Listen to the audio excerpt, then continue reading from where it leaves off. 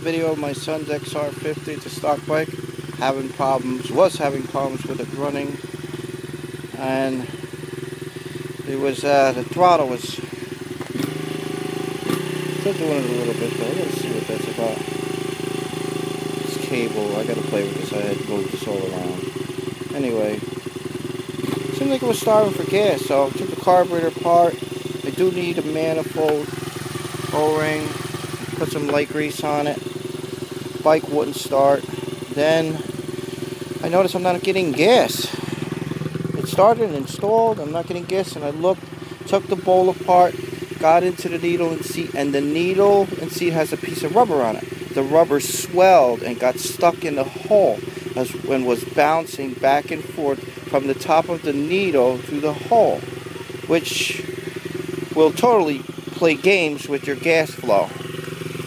So now I gotta retune this bike because I've been trying to tune it to that problem. Now it's running a nice idle. It actually started without the choke, which is pretty amazing for me. I'm going to take some pictures of that needle and seat. The rubber was swelled up and just cracked, so it was pieces just laying in there. A crazy issue that I've never had, that I've never seen before. Let's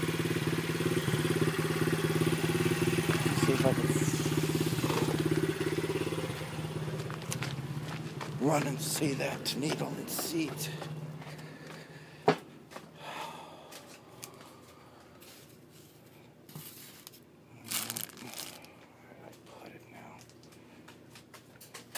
There it is. It's tough to see, but kind of look at it. You can see it. The rubber's gone. Half of it there. Crazy.